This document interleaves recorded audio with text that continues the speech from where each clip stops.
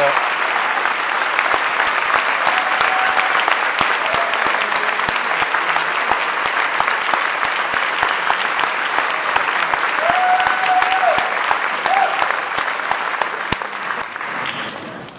you so much, Olga. Thank you for having me on this beautiful Seattle day. It's actually colder in Seattle than it was in New York City. Are there any teachers here tonight? Well, thank you for inviting me to join you. This is an occasion that I've long waited, and I know that I tweet with about half of you. Well, serious topic tonight. American public education is in crisis, but it's not the crisis that you read about. It's not the crisis that you see in the movies, on television. It's not the crisis that the pundits and the editorialists write about. American public education is in crisis because it's under attack. False claims are made about achievement. False claims are made about teachers. False claims are made about what's needed to improve the schools. Miracle cures are offered that have no evidence behind them. Yeah, there is a crisis. American public education today is the target of a well-funded, well-coordinated campaign to privatize as many schools as possible. The campaign calls itself the Education Reform Movement. It's more accurate to call it the Corporate Education Reform Movement. Its ideas supposedly echo the principles of business, and the leaders of this movement call themselves reformers, but they are corporate reformers because they are mimicking what they think is a business approach. But it's not a business approach. It's not a good business approach. They want to impose simple-minded policies that use carrots and sticks to incentivize educators. But this is not what great corporations do. Great corporations go out of their way to recruit the best people, and then they pamper them.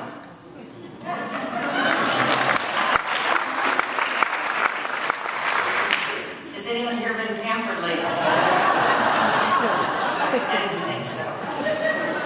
Well, every year, Fortune magazine identifies the best companies in the United States to work for. So it's fun to read the list and to see what perks they offer. This year it's a software company called SAS. It offers to its employees free on-site health clinics, child care, car washing, a beauty salon, a summer camp for employees' children, and a state-of-the-art gymnasium. Now, we all know that Google's a wonderful place to work. It's known for its wonderful work environment. Google shows its appreciation to its employees with, among other things, gourmet foods, free laundry, and a climbing wall. Of course, you all have that in your schools, right? Well, there are dozens of other great environments on the Fortune list, and these are the best, most productive corporations in America because they're the best places to work. Unfortunately, the leaders of our corporate reform movement and education don't want our schools to function like Google or SAS or other 21st century workplaces. They never talk about ways to make schools more creative, more exciting places to work for students and for teachers. They prefer to talk about whom to fire, how to fire them, how to cut benefits, how to cut pensions, how to make educators do more with less, how to cut the budget, how to belittle and demean the people who do the daily work of teaching our children. What they have in mind is not a Google or an SAS environment where people take joy in their work, but something like the factories of the early 20th century where your pay is directly linked to your piecework. And the floor boss will fire you at any time for any reason at all. Now, the corporate reformers have the upper hand in policy debates these days for one simple reason. Not because they have good ideas, but because they have a huge amount of money and power on their side. They can count on the major foundations, which will remain nameless instead.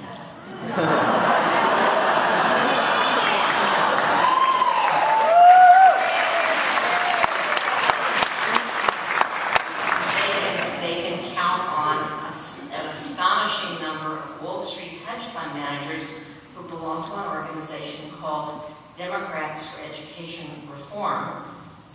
They can count on groups with names like Stand for Children, Education Reform Now, Education Equality Project, which just merged with Stand for Children. There's a 50-state CAN organization that's spreading. Teach First, Students First. They can count on the DC think tanks that are funded by the big foundations. And they can count on the corporate-owned media to write friendly editorials echoing their ideas. They can count on Fox News. They can count on the Wall Street Journal. They can count on Republicans. They can count on Tea Party governors and legislatures. Unfortunately, they can also count on Secretary Arne Duncan. The only thing that they don't have on their side is truth.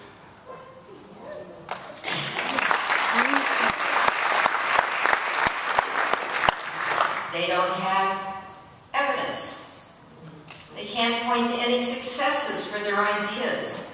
But facts, truth, evidence, experience, and logic don't count when there's so much money and power on one side of the debate. So what I plan to do this evening is to go over some of the evidence with you and to arm you with facts that you need to know. The other side will always have more money, but we must hope and believe that you can't fool all the people all of the time.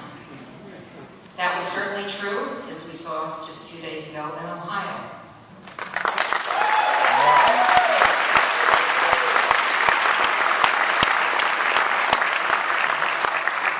In Ohio, we saw 60% of the voters repeal a law that eliminated collective bargaining rights.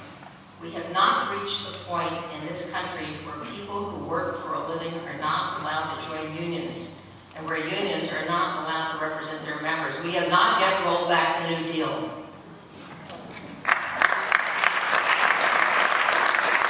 Now, the beginnings of this corporate reform movement can be traced back over the past few decades, but its current eminence and prominence is due to the No Child Left Behind Act.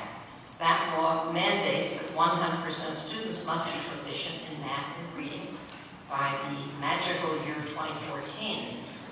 I've often wondered whether this year is mentioned in the predictions of Nostradamus. No nation in the world has ever achieved 100% success. So this unrealistic mandate set the stage for delegitimating public schools and blaming teachers. Currently, about 80% of our nation's public schools are deemed to be failing because of NCLB. By 2014, it will be close to 100% that will be failing schools. Now I ask you, can you think of any other legislative body in the world that ever passed a law that would result in naming 100% of its schools to be failing schools? This is an insane, irresponsible, crazy law.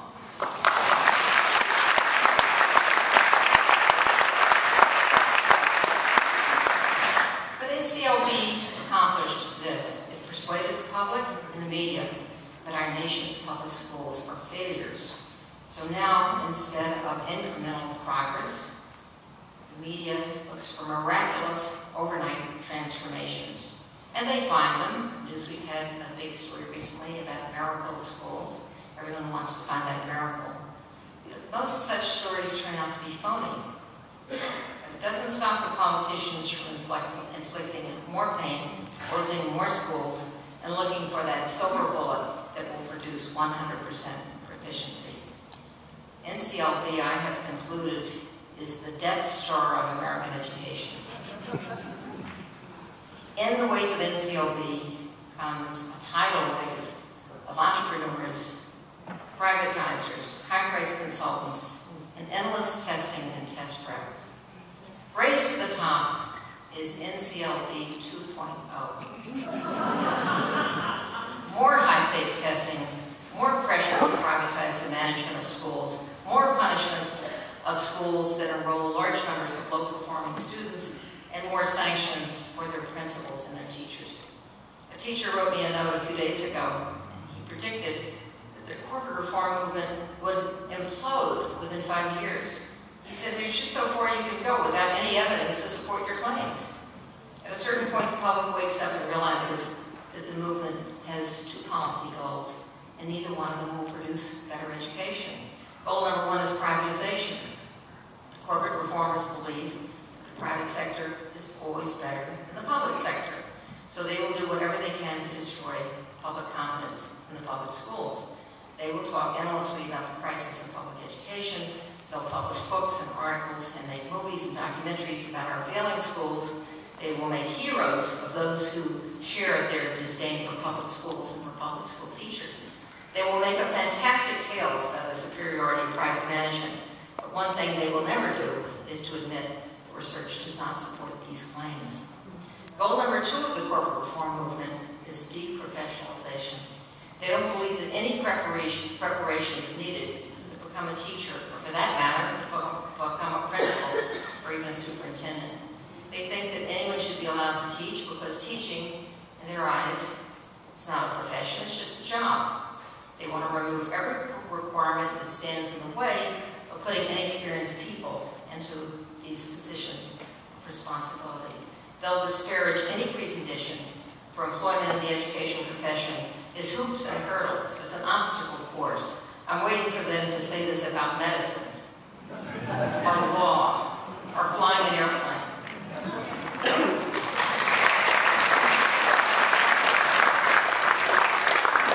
But the reformers don't see why teaching shouldn't be wide open to anyone. Anyone with a heartbeat and a college diploma, as Malcolm Gladwell put it in a New Yorker essay. They're not too sure whether you even need a college diploma. They're waiting for their favorite right-wing economists to let them know. The corporate reformers say that teachers don't need certification. Teachers don't need master's degrees. They say that teachers shouldn't be paid extra for experience. They say that teachers reach their peak in their third year. And after that,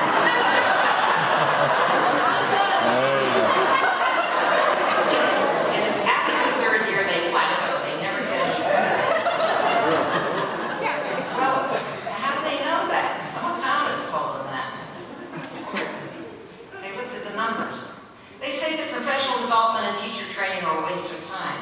They're ready to throw open the schoolhouse doors to anyone who wants to teach and then evaluate them based on students' test scores. The corporate reformers insist that teachers can never be fired. They ignore the fact that 50% of those who enter teaching are gone within their first 5 years. Some of them were indeed fired, and some of them fired themselves. Some found the working conditions intolerable. No other profession experiences the high turnover that teaching does. The corporate reformers don't understand why principals need experience in the classroom. They think that anyone can be trained in a year to be a principal, even if they were never a teacher. So here's this movement. Goal one, privatization. Goal two, deprofessionalization. And what's the biggest obstacle to these goals? The teachers' unions. You're in the way. So if the corporate reform movement can get the unions out of the way, the path is then clear for them. It's also clear for some major budget cutting. And so we see conservative governors and legislatures across the country eliminating collective bargaining rights, hoping to kill the unions. And we see others attacking seniority and tenure and any job protections for teachers, just to keep teachers fearful and quiet. All of this is done in the name of educational reform, but there's no evidence that union membership is an obstacle to high academic achievement. The nation's highest performing state on the NAEP, the National Assessment of Educational Progress, is Massachusetts, which is, the last time I looked, 100% unionized.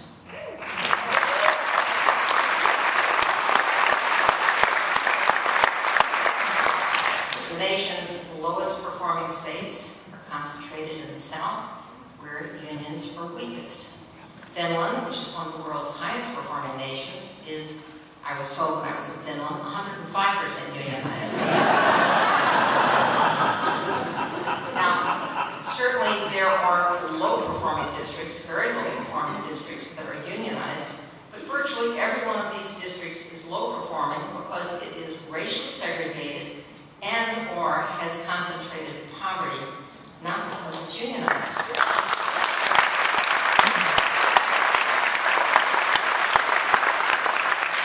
The combination of racial segregation and high poverty is toxic. That's the problem that our nation has not solved. That's the problem that our reform movement is not addressing. And that's the nexus of the problems that resist quick and easy fixes. Now, there are ideologues on the right who simply don't like the public sector. To express their contempt, they don't refer to public schools, they talk about government schools. They believe that the government can't do anything right, and that the only way to improve the schools is to transfer control of them to private management. And so people on the right promote vouchers, charters, online learning, even homeschooling, anything but public schools. None of their preferred solutions has any research demonstrating its superiority. Vouchers have been tried now for 21 years in Milwaukee. That's a pretty fair run. And what we know is that the low-income students in Milwaukee who are supposed to be the beneficiaries of vouchers have not benefited at all. Their scores are no different from low-income students in the regular public schools, and both in the public schools and in the charter schools and in the voucher schools, African-American students in Milwaukee are scoring on par with their African-American peers in Mississippi, Louisiana, Georgia, Alabama, our poorest, lowest performing states. After 21 years of vouchers, but the state of Wisconsin has pumped $1 billion into vouchers. $1 billion that might have been used to strengthen and improve the public schools. And just this past legislative season, Governor Scott Walker and his legislature just expanded the voucher program, even though it has no evidence that it improves education, it saves money. And that's what it's about now. It's about saving money. It's not about helping kids. The research on charter schools is remarkably consistent. Charters vary dramatically in quality. Some of them get high test scores, some of them get terribly low test scores. Most of them do no better than regular public schools. The research on cyber charters is consistent. These schools are hugely profitable. We'll be seeing more and more of them. But student performance in cyber charters is worse than regular public schools. So leaders of this reform movement like to say that the teacher is the most important determinant of whether students get high scores or low scores. And they say this, I read this again and again, but it's not true. The teacher is the most important influence on academic performance within the school, but the influence of the school and the teacher is dwarfed by the influence of the family and the student.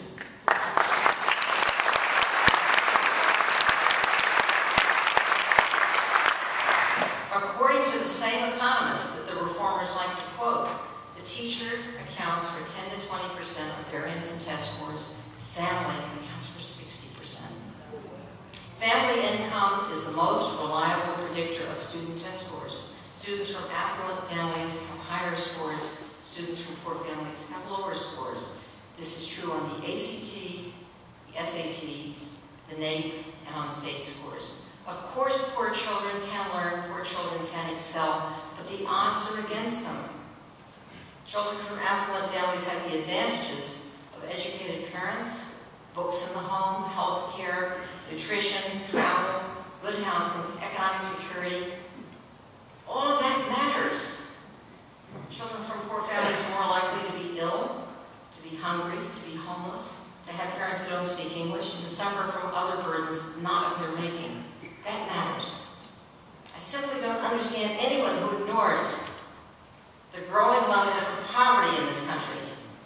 I don't understand anyone who ignores the growing level of income inequality in this country.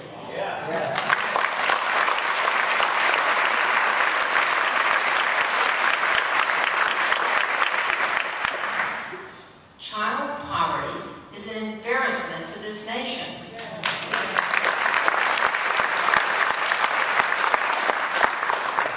Among the many nations that belong to the OECD, Europe, Asia, some in Latin America, the US, Canada, we are one of the world leaders in child poverty. The only countries that have more child poverty than us in the OECD are Mexico, Turkey, and Poland.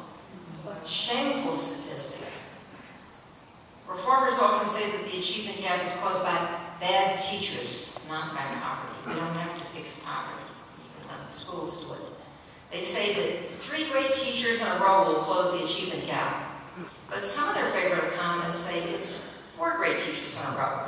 That closes the achievement gap. And there are still others amongst their favorite economists who say it's 5 great teachers in a row. What they will never tell you, however, is that they cannot identify any district where this has actually happened. In fact, what the economists do is what economists often do. They project that if one teacher can raise test scores by 10 points in a year, then you can multiply that 10 points by 3 or 4 or 5. That closes the gap. It works really well on paper, except no one has ever been able to figure out how to make it happen, because you don't know until the school year is over whether you got the gains or you didn't get the gains. These gains are very unstable. And then there's solid loss and all sorts of other complications. If this speculation were, in fact, a real possibility, it should be happening across the charter sector. Because more than 90% of charters are non-union, as some people estimate it's more than 95% of charters. Charters can hire and fire teachers at will, but very, very few charters can claim that they close the achievement gap. And those few who do make this claim have extra funding, or high attrition rates, or a selection mechanism that limits the number of low-performing students, or the ability to throw out low-performing students. Corporate reformers often say that they believe so much in the importance of teachers. They want all teachers to be great teachers, but even though they say they believe in teachers, they don't really trust teachers. They don't trust principals to evaluate the teachers. So they've concluded that teachers and principals must be threatened and punished and incentivized.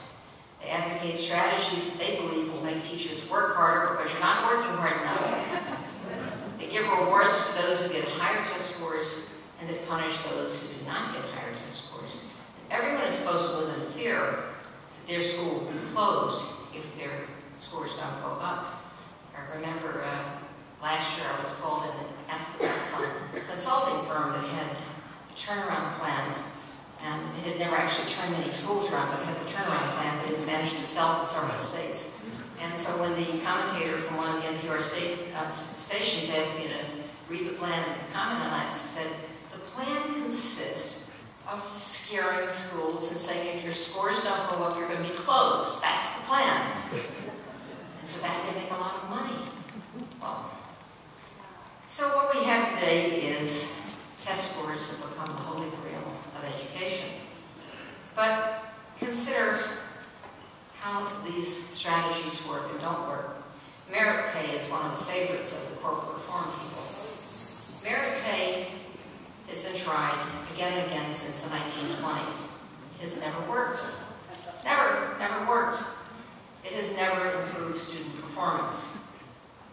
Just last year, we had the release from Vanderbilt University of the most thorough and exhaustive study of merit pay ever done in this country. It was a 3-year study designed by economists at the National Center on Performance Incentives, and they had a test in Nashville, Tennessee.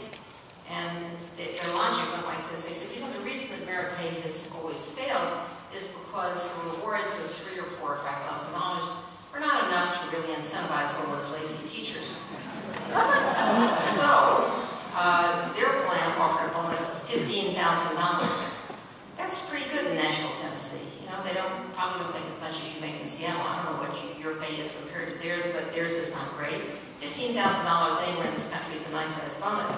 But after 3 years of slicing and dicing the test scores and everything else that happened, they found there between the control group and the experimental group, there was no difference at all.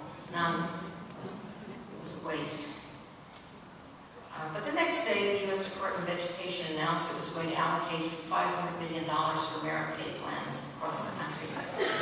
So you see, evidence doesn't matter. New York City is one of the great believers in all of this carrot and stick stuff. And so New York City, the mayor, we have mayoral control, the mayor gave a very generous pension plan in exchange for school-wide bonuses based on test scores. That was tracked for 3 years, and just this past spring, the program was suspended after $56 million had been spent because it made no difference whatever. None. Merit pay doesn't work. It doesn't work because schools are by nature collaborative. Schools are communities. Teachers share what they know with other teachers. The work of the reading teacher is affected by the work of the history teacher, the science teacher, and every other teacher with whom the student comes into contact. Merit pay destroys collaboration. Merit pay destroys teamwork. It pits teacher against teacher in the competition for dollars. Of course, teachers would like to be paid more, should be paid more, but they don't want to work against one another. They know that it's wrong.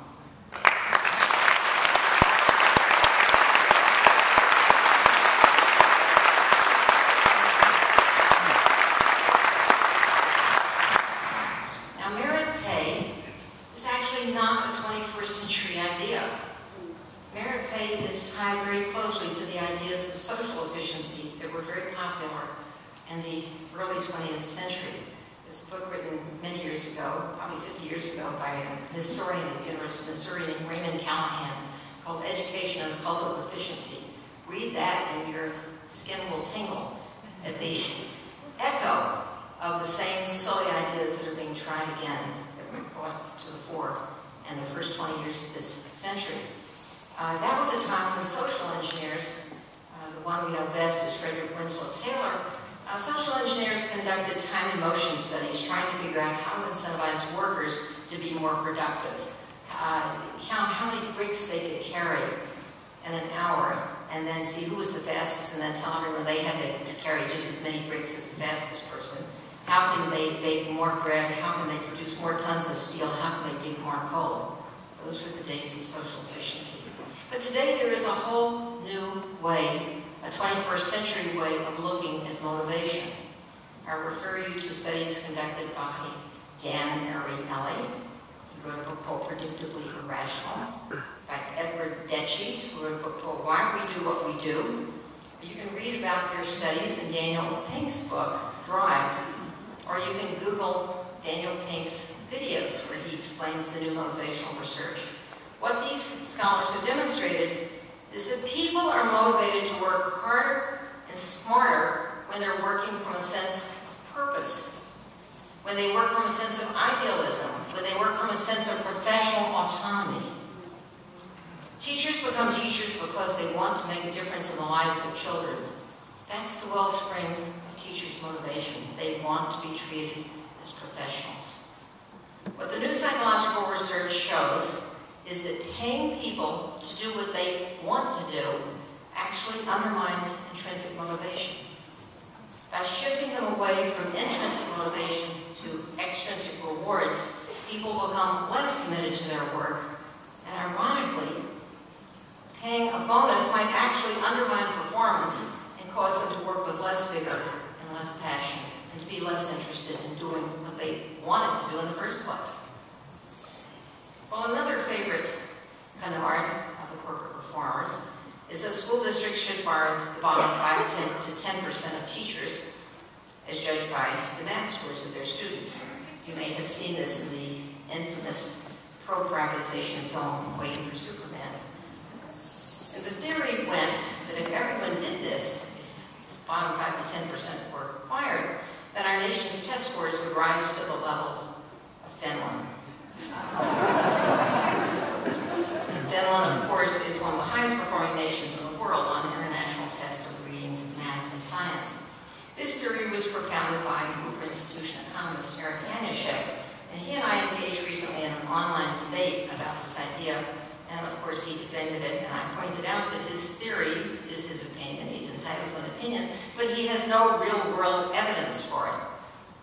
He assumes that the teachers who are fired based on test scores will be bad teachers, and that they will be replaced by average teachers. But there's a real possibility they would be replaced by first-year teachers who are no better and possibly worse than those they replace. I pointed out to Hanushek that Finland did not get to the top of the world league tables by firing teachers.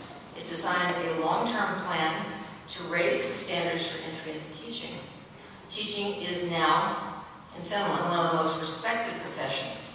Only 1 out of every 10 people who want to be a teacher are accepted into teacher preparation programs. And every teacher in Finland has 5 years of preparation, not 5 weeks, 5 years.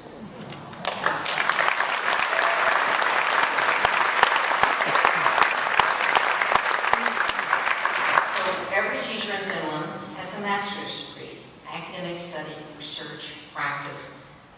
Every teacher is prepared for all kinds of students. They're prepared for students with disabilities. They're prepared for students who are learning the language and have difficulties. Once someone becomes a teacher in that country, they almost never leave.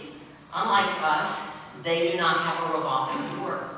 Finland does not have any standardized testing.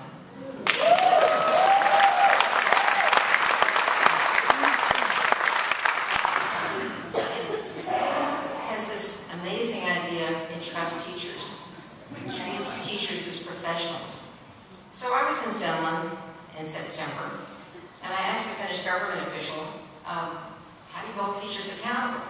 And he answered that there's no word in the Finnish language for accountability. He said the closest equivalent was the word responsibility. And he said, all of our teachers are very responsible. That's what they do. They're professionals.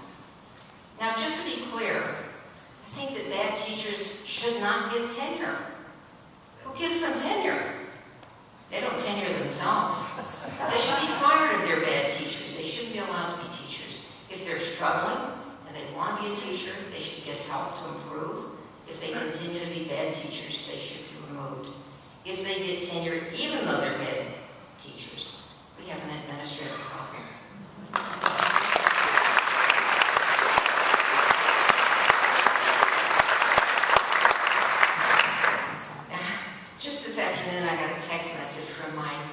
One of my 3 grandsons, 16-year-old, and he said, Grandma, I'm going to write a paper about why teachers should have tenure. Can you recommend a book to me? And I said, the first thing you need to understand is that tenure in universities means you have a life position. Tenure in K through 12 doesn't mean that. It means you have the right to a fair hearing if someone wants to fire you.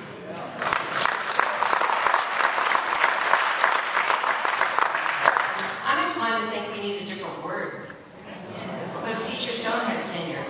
Teachers have the right to due process. We need an excellent education profession. We need teachers and principals who are passionate about teaching children and who seek to improve their knowledge and their skills and their craft. We need high entry standards for those who want to teach, and we should insist that principals themselves are master teachers.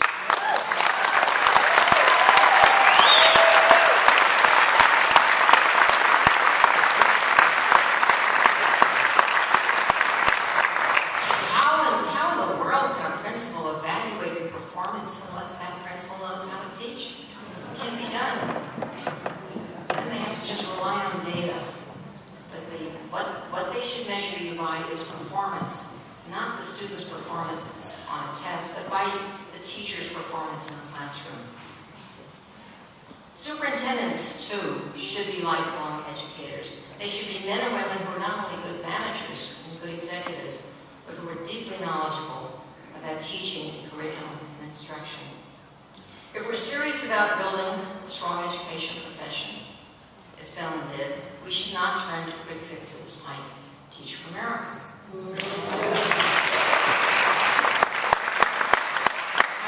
TFA is a lovely idea. I like TFA. I think if I were just graduating college, I'd probably be applying to it. I think it's a wonderful, wonderful program, as is the Peace Corps. But you know, the Peace Corps doesn't send off young kids to be ambassadors or members of the Foreign Service. TFA is not helping to build an education profession. TFA over the past decade has raised over $500 million. And every time they send a recruit into a school district, the school district pays $5,000. It's a very nice idea. It brings in bright young people who stay for 2 or 3 years. Some of them will stay a little longer. But after 2 or 3 years, most of them are gone. This does not close the achievement gap. It diverts our attention from the deep changes needed to improve the profession. So now we come to the biggest issue of the corporate reform movement, which is evaluating teachers by student test scores. This represents the summation of the reformer belief that teacher quality is the most important cause of low performance and high performance, because if students get low scores, presumably it's because they had bad teachers, and if their scores went up, it's because they had great teachers. The Obama administration made this kind of teacher evaluation a cardinal element and race to the top. So about half the states or more have now changed their laws to be eligible for race to the top funding. Now, dozens of states will be judging teachers based on whether their student scores go up or down. Their tenure, their reputation, and their job will depend on the test scores. I've been kind of curious about this notion. How do they know what number to use? In some states, they say it's 50%. Some states, they say it's 40%. Frankly, they have no idea. 50%, 40%, 12%. It's just, like flip a coin and pick a percentage, and that'll be it. What does the state legislature know about how to evaluate teachers?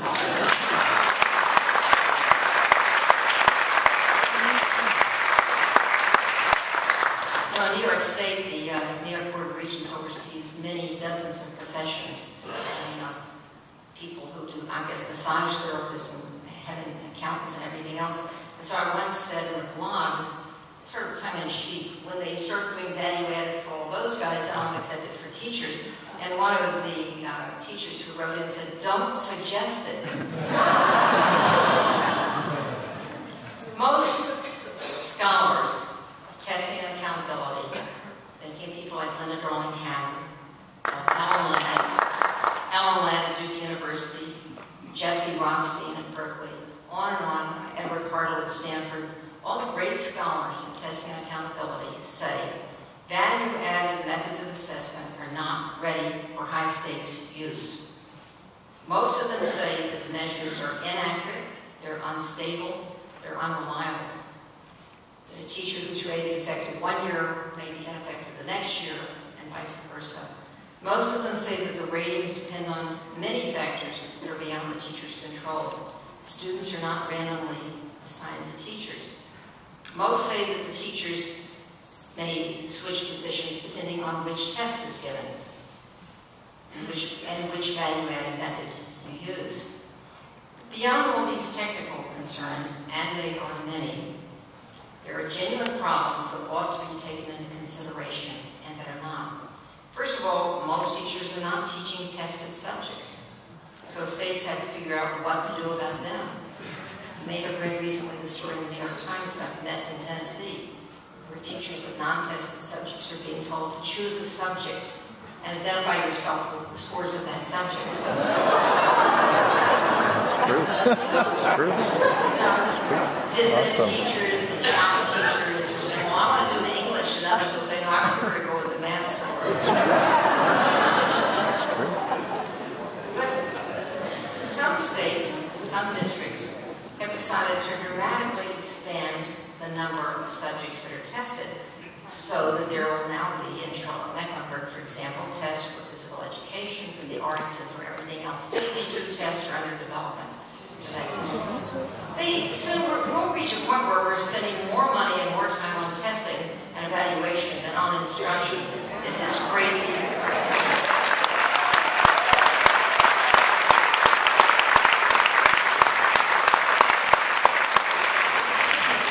And then there's the problem of collateral damage, which really bothers me.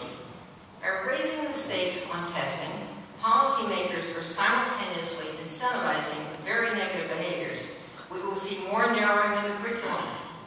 We will see schools reducing the time available for the arts, reducing the time available for history and civics and geography, reducing the time available for foreign language instruction, even reducing physical education. There are districts in Florida where kids are given a DVD and told to go home and do their exercising in front of the television set. There are districts where kids are getting 1 day a week of It's unhealthy to get 1 day a week of physical activity.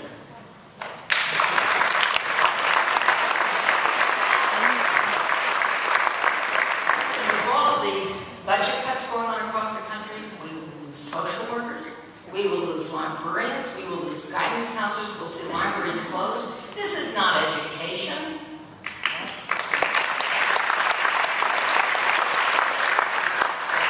We will see more gaming of the system as schools and districts and even states engage in subtle schemes to discount the scores of low-performing students, to exclude low-performing students from the testing.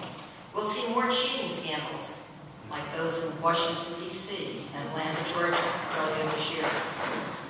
We'll see more score inflation.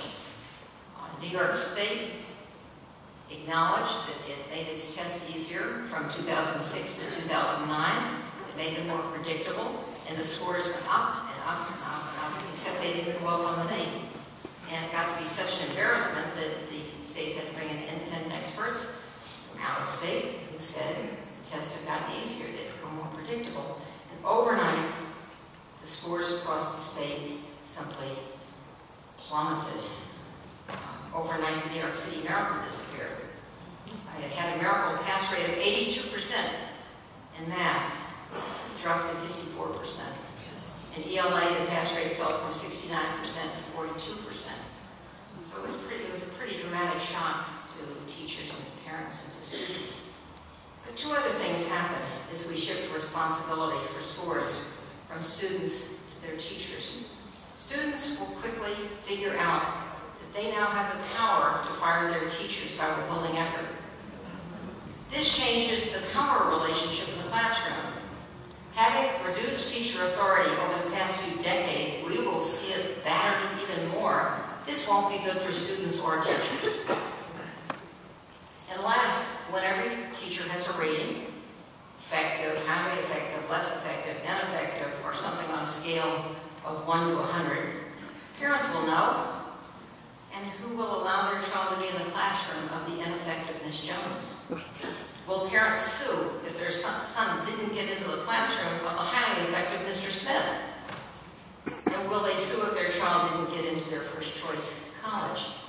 Is it the principal's fault that little Johnny didn't get 3 effective teachers in a row? What a bureaucratic and political nightmare. Well, I have a distinct memory of my years in public school in Houston. I always had this idea that my success or failure was up to me.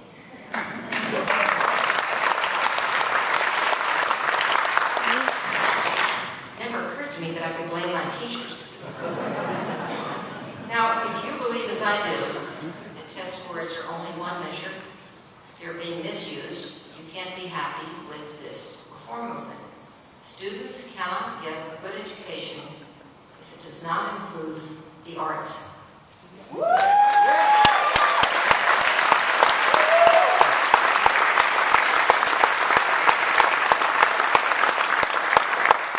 Wall Street hedge fund managers wouldn't put their child into a school that didn't have an arts program.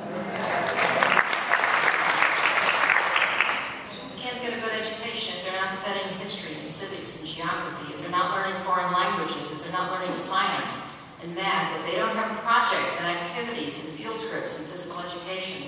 That's not good education to limit those things. They're part and parcel of a good education. Some of the most important outcomes of what we will consider good education can't be measured at all. One of the most important things, love of learning, character, civic responsibility, compassion, sense of justice, courage, integrity. How do we measure those things? Nobody knows how. Let's hope they never figure it out. Well, these are dark days for American education. The status quo is intolerable, and I get described as a defender of the status quo. I hate the status quo. I think you do too. It's not good for students, and it's not good for teachers. The good thing is we have to remember that there are cycles in history. There are bad times. There are good times. Bad times don't last forever. Shortly before I visited Helsinki, I visited Berlin. And here was a city that had been the center of Nazism, and it's gone. And then it had been split down the middle between East and West, and there was an ugly scar called the Wall, and it's gone. There's no Stasi. People are happy, people are vibrant. You can't tell there ever was any of these abhorrent things. There are cycles of history, and the bad times end. And these bad times will end, and we must remain hopeful. We must stand up against this status quo. We must say what we believe. We must stand up for public education, which is the heartbeat of our community. We must stand up for the education profession, and we must stand up for the future of our democratic institutions.